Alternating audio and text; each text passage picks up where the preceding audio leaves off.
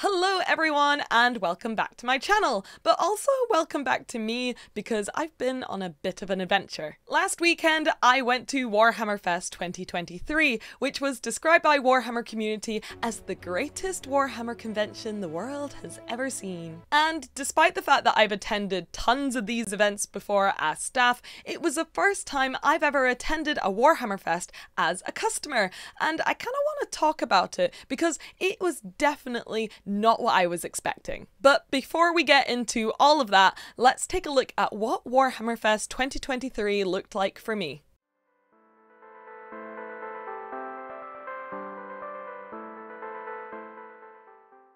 So firstly, I think it's really important for me to get this all out in the open. I paid myself personally for two 3-day standard tickets. I think they cost about £40 each, but I messed up a little bit, and because of that I ended up getting an upgrade on my ticket. Let's talk about that. I was really keen to enter Golden Demon for the first time ever as a customer, but because I'm kind of scatterbrained, I think I left it a little bit late, and by the time I got to the website to order my tickets for Golden Demon, which was extra on top of your regular ticket, like you had to get your regular ticket and then if you want to enter Golden Demon, it's an extra little price or something. By the time I got round to doing that, they had sold out or something, so I sheepishly emailed the Warhammer events team being like, oh, if you have any dropouts or if there's anything extra, let me know. And they were absolutely lovely. They sorted me out and they said, oh, there were a few dropouts, so here's some Golden Demon tickets and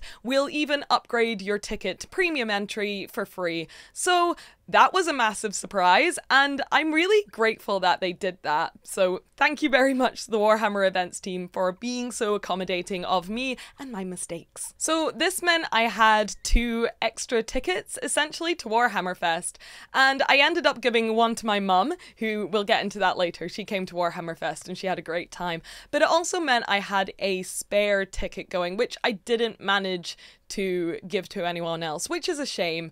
I wish I'd kind of maybe tried a bit harder because I'm sure someone out there would have loved that ticket. So I guess sorry if you didn't get a chance to go to Warhammer Fest and I had a spare ticket. I feel a bit bad about that. So the tickets that I got comped were 2 premium tickets, which would usually cost you about £70 per ticket. And for that, you get your 3-day entry to all weekend of Warhammer Fest, but you also get a little goodie box. So I've not opened mine yet because I thought we could do it on camera. I have a little idea of what you get in it, but let's open it now and do a little unboxing. Ooh. So my top-down camera was too small, so we're just going to do it on the floor. I've already opened it, but let's see what we got. Ooh, got a Warhammer Fest bottle. Already saw that. It's got some paper, I think, on the inside. That's pretty cool. We have the event exclusive miniatures. Nice commissar, and I think, yeah, the Slaves to Darkness guy, that's super cool. I like that one a lot. Yeah, that's sick. Sweet.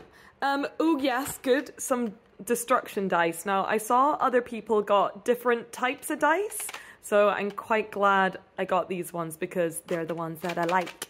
Yay! And then we've got some little tokens by the looks of it. Oh, and a badge. That's cool. I can paint that. Yay! And then I think this is the mouse mat. Yeah, little mouse mat. Little warped forge. That's pretty cool. It's pretty cool. And then is this going to be my codex thing? No, this is some things for Tacticus. Oh, first one to screenshot it gets the code. And then we've got Warp Forge again, if you want it, screenshot. And then we've got the Rogue Trader. Is it a card game? Well, either way, you're getting 15% off.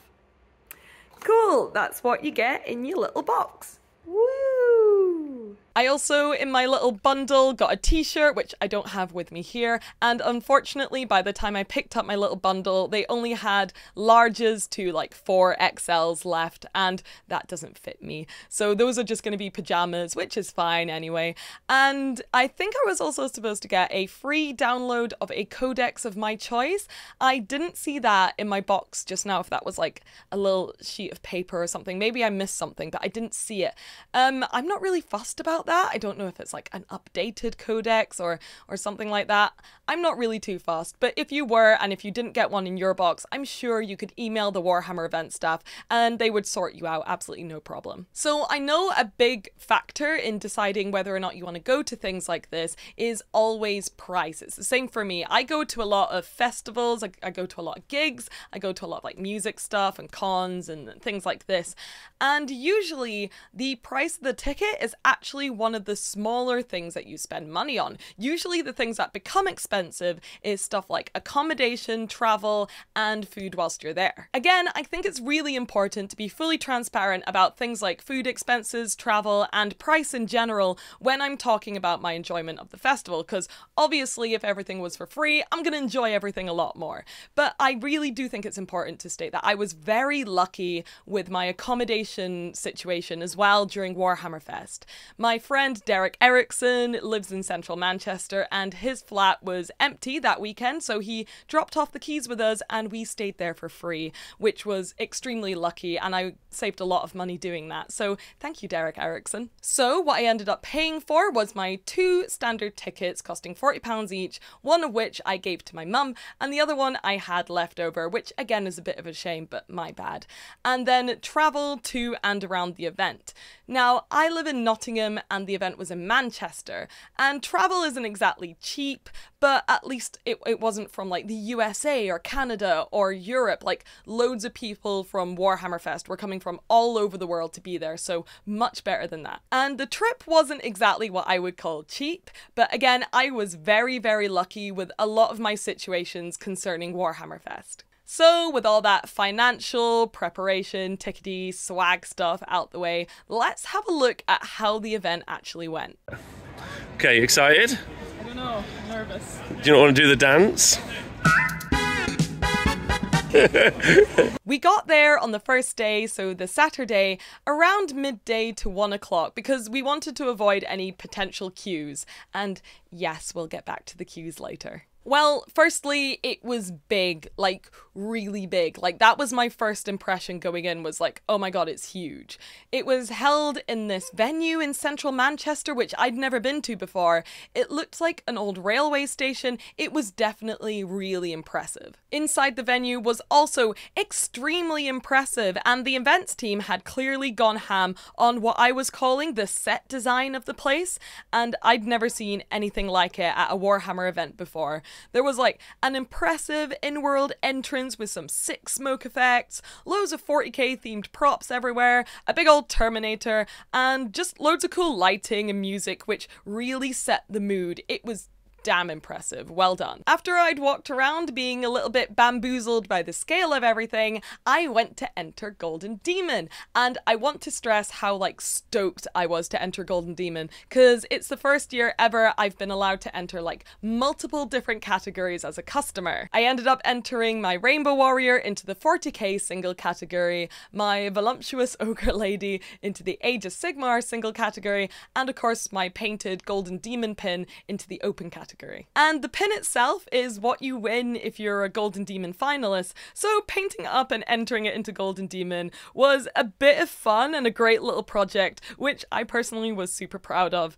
And I'm going to be making a whole painting tutorial on that, so if you're excited to see how I did that, stay tuned. After that, I was delighted to see that the Titan Owners Club was present at Fest. I remember the Titan Owners Club really fondly from my time working in the Specialist Design Studio, as they would always come up to the Forge World Open Days and previous Warhammer Fests to say hi to us and show us their incredible artistry on their Titans. This year, I was really delighted and super surprised because they had some big banners on display, and those banners were banners that I designed in Forge World like 3 or 4 years ago, and they were really excited. They like grabbed me and they're like, oh Louise, we got your banners, and I was like, oh, this is incredible. And that was so cool to see, and it filled my heart with joy. So thank you so much guys for showing me that. It was great to see you. And then I just kind of walked around. It seemed like everyone and their mum, including my mum, was in the same place at the same time, And I managed to meet loads of my friends in real life, from YouTube, from the internet, from the Warhammer community team, and that was just a really great experience. And I also got to meet a bunch of you guys, a bunch of people who, since I'd left Games Workshop, had subscribed to my channel or my Patreon, and who just wanted to show a little bit of support for me. And there were even people wearing Rogue Hobby shirts, which was absolutely crazy. I couldn't believe that. I was too shy to talk to them. So if you came to say hi and show any support, then thank you so much. You really, really made my fest for me. And then on the Sunday, I went undercover and I joined in with the Warhammer cosplayers, which is like an absolute dream of mine because I adore them and they're always my favorite part of any Warhammer event. Alfhild Windrunner, both on Twitter and Instagram, reached out to me and was like, oh, I've got a spare Sister of Battle costume, would you maybe like to try it on for Warhammer Fest? And I like lost my mind. I was like, absolutely, yes, let's do it, let's go. It was kind of a last minute thing, but I've been a fan of her stuff for years. She's incredible, so this was like a dream come true. If you want to follow her and her amazing cosplay work, then I'm gonna pop some links to her stuff in the bio. I really recommend you do, because she's incredible and she made this incredible costume, and I'm just so grateful that she supported me and made my little cosplay dream come true, so thank you. So I kitted up as a Sister of Battle and I joined in with the cosplay parade. And I thought the parade would kind of just be like a few group photos or something, but they pretty much brought the whole convention to a halt, split the venue down the middle, and they had us all walk up slowly to dramatic music. And it was like a big Warhammer wedding. I don't know how else to describe it. The other Sister of Battle cosplayers I was with really looked the part, and they were really good at like having a solemn face and posing and stuff, and they look great. And I don't think I was supposed to be like smiling the entire time, but I was just having a really fun time, so I ended up just cheesing it the entire event. Oh, also, this is where I found my mum, and I don't think she expected me to be dressed up as a futuristic nun, so I grabbed her to join in with like a few photographs, and I think she was a little bit embarrassed, but it probably serves her right for dressing me weird in the 90s, so whatever. And then I kind of walked around a little bit more, and I rounded up my Warhammer Fest experience by catching up with my mum and some old friends and some new friends, and I left the event very tired on the Sunday evening with a big warm toasty feeling in my heart. But thinking about it, I don't think what I experienced at Warhammer Fest and what I did at Warhammer Fest was a normal Warhammer Fest experience, so let's talk about that. To answer everyone's first question, which is, did I enjoy Warhammer Fest 2023? The answer is yes, I absolutely did. I loved it and I had a great time, but I don't think I did what I was supposed to do to enjoy Warhammer Fest 2023. Let me explain. Here is a map of Warhammer Fest with all the things that you could do. And here's a map of what I actually ended up doing, and that's pretty crazy, right? One of the things that put me off getting involved with some of the more fun things that I would have liked to get involved with, like the paint and take table, which is usually like my favourite thing to do at Warhammer Fests, or attending the preview shows, or even trying out a round of the new 40k, was all of the queues. And I'm sure that the people who did end up waiting up to 4 hours, yes, 4 hours, for some of these activities will have way more to say on the subject of spending a lot of the time at Warhammer Fest queuing, but yeah, there were queues for pretty much everything. And as someone who's worked multiple Warhammer Fests, Games Expos, and Warhammer events in general, I can honestly say I've never seen anything like it before. It took me like a day before I even knew where my miniatures were in the Golden Demon cabinet, because you couldn't get close enough to see the cabinets. But I was there for 2 days and I didn't wait in any queues, partially because I didn't want to, and also because I was busy doing not so common Warhammer Fest stuff, like cosplaying. But that also meant I didn't get to experience some of the stuff I think I would have really liked to experience. A lot of the time when you go to Warhammer Fests or Comic-Cons or anything like that, you have a lot of downtime after you've been excited and saw a load of things, so you like to sit down and try a game, or you like to sit down and just spend an hour painting a miniature, and I would really have liked to have done that as well. And I've done a bit of thinking because, of course, my experience of Fest wasn't a common one, but if I was just someone who had spent so much money on a ticket, travelled from far away, spent money on accommodation, and maybe coming to Fest is a once-in-a-lifetime opportunity and you're so excited to do it, I would be desperate to get stuck into the things that were advertised as being the fun things to do at Warhammer Fest. I would want to do everything. I'd have my little checklist. I'd want to like play a game of 40k and paint a miniature and do all the things which were advertised as being the fun things to do at Fest, right? And I think that personally, I may have been a little bit upset as a customer that I had to spend 4 to 8, maybe more hours of my valuable Fest time waiting in the British queue simulator. But I didn't, so I don't know. But, oh, I did end up missing out on the Squigapult experience, though. I got some footage of it, and that's maybe the one thing I'm upset that I didn't get to do, because it looked really cute and fun. I just wanted to steal a squig, though. Give me a squig. I think it's also important to note that I didn't participate in any of the demonstrations or masterclasses, which cost a little bit extra on top of your regular ticket price, but they were run by Lizzie and Emma and people from the YouTube painting team, so I bet they were absolutely great and well worth the money. And it was really lovely to bump into Emma and Lizzie for a small amount of time and see them exhausted, rightfully so, but flourishing and just really happy to be invited to an event. Actually, whilst we're here, let's just take a minute to just say a huge well done to all of the floor staff that worked at Warhammer Fest, because it was insane. They were there for like 12 hours a day, 3 days in a row, working their little butts off to give us like the best event that they could. I bumped into Ben from Battle Report, my friend from Warhammer Plus, a few times, and he was running the 40k demo tables, which were like the most insanely busy part of the whole fest. And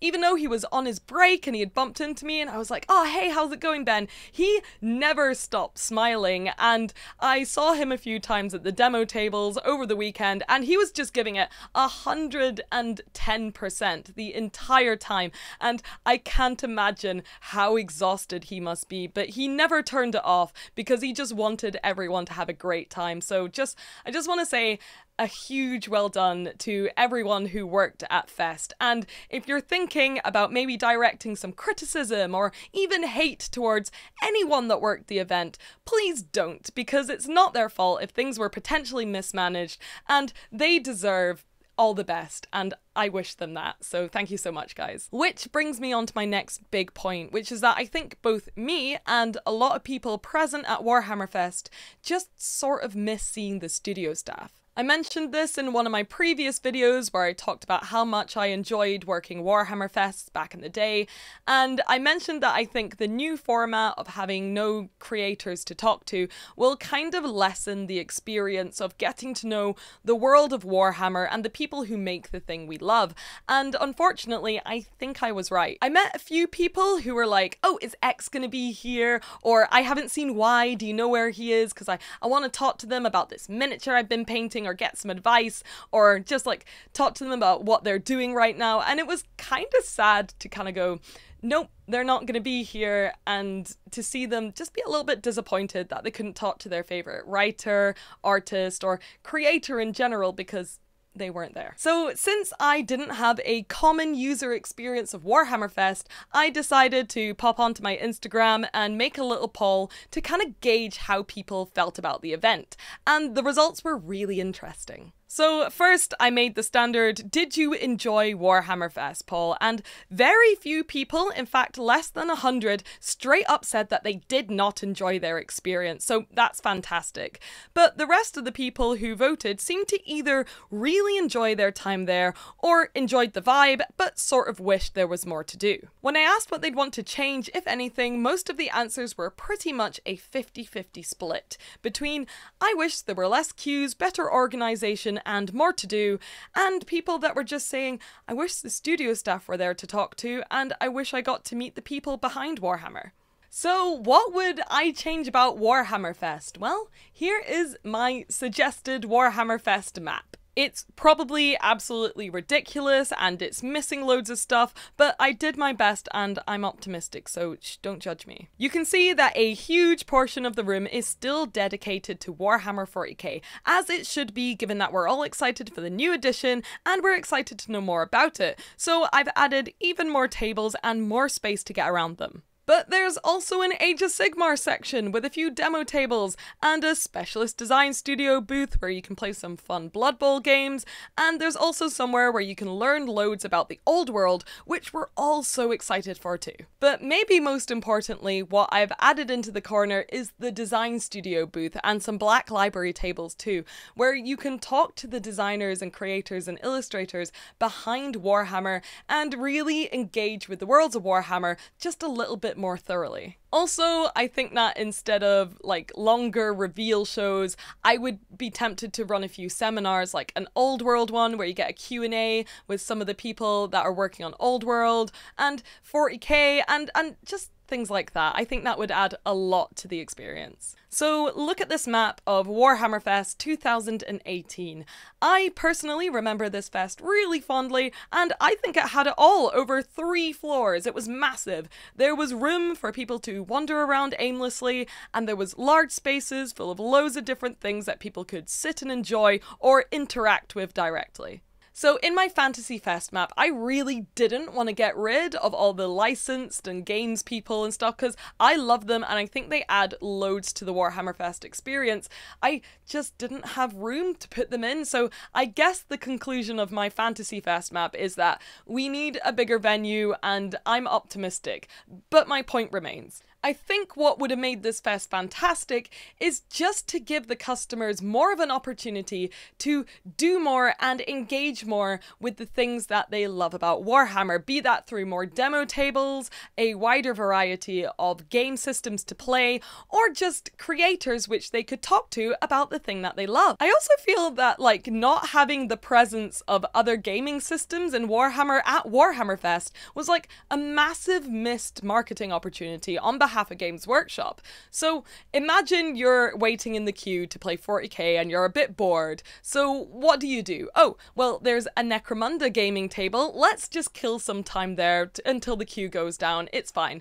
So you go to the Necromunda table, you have a game of Necromunda, and oh, you discover that you love Necromunda, and then you go have a game of Age of Sigmar, and maybe you love that too. So you come out of Warhammer Fest a fan of 3 gaming systems, and Games Workshop gets to sell you more miniatures, and everyone's happy. I don't know, it seems obvious to me. So, what are my final thoughts on Warhammer Fest? I came out of Warhammer Fest 2023 as happy as can be, but not because I had a great time playing a 40k demo, or I painted a miniature, or I test played some of the new games coming out. It was because Warhammer Fest attracted all of the best people, and those people are just people from the Warhammer community, and my mum. I got to spend time ogling some of the most incredible miniatures I've ever seen painted by people from all around the world, and I got to join in with the cosplayers who would spend hours and hours on their craft and who got to present it to an adoring audience. I got to see my friends from all over the world in one place, and that was incredible, and the vibe of all these people who were just so excited to have a place where they could get together and be passionate about the thing that they loved was great. So I guess I'm grateful to Warhammer Fest for giving these people a space where they could do that. Just maybe less queues next time. Thank you so much for watching, thank you for being rogues, and I'll see you at the next Warhammer Fest. Bye!